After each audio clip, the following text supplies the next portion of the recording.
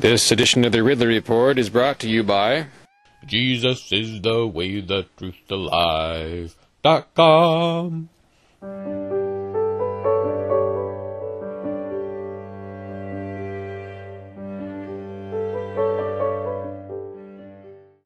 Are you a rep? Yeah. Question for you. Yeah. Are you one of the reps that voted to keep folks from being able to carry firearms in parts of the State House? Voted against? Yeah, are you one of the ones that voted against people being able to carry firearms in part of the State House? You voted in favor of it? I did, yeah.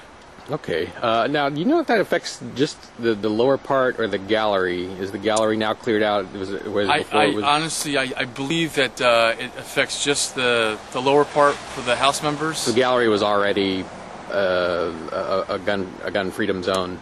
I'd have to check on that. I can't. I gotta be honest with you. I don't know for a fact. You don't have to know everything. So thanks for talking to me in the cold. No problem. What's your name? Bart from. Okay, that's all I need to know. Thanks much.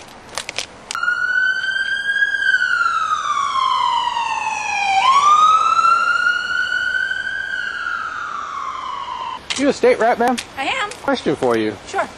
Please tell me you're not one of these folks who celebrates beer but tries to keep marijuana illegal. You want me to tell you that? Well, if it's true. I celebrate beer, certainly. It's always fun to try different ones. But I'm against legalization of marijuana. That's what you're asking? You see a little bit of hypocrisy there, double standard? I'm not against the decriminalization of Oh, you're not marijuana. against it? Oh, No, okay, I'm I thought you not. said you were. Okay. No. You told me that you wanted me to be. Oh, okay, great. And I said, no, I'm not against it. Oh, good. I see. Great. Yeah, well, that's how rumors get started, but I'm glad to correct that one. Well, No. good. Thank you for your support of No. decriminalization in that case. What's your name?